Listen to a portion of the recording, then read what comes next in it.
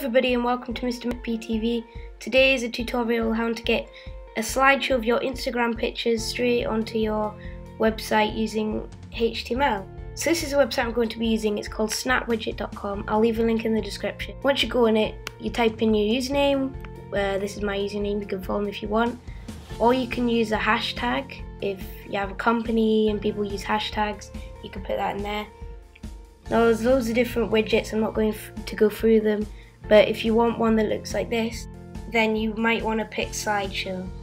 So that's what I'm going to be picking for this tutorial. Thumbnail size, you might want to play around with this to see which one fits best in your website. Photo border, I don't recommend this, but it's up to you. Background color, this basically changes the whiteness into whatever color you want. Hover effect, when somebody puts their mouse over it, has a effect on it. I don't really like it, but it's up to you. Once you've chosen all your options, you want to press get widget and it'll give you HTML code which you want to copy.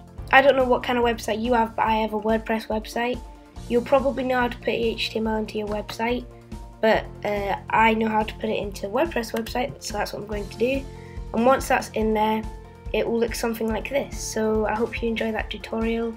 Comment what you want me to do a tutorial on next and I'll try and do it. I can't promise anything, but I will try.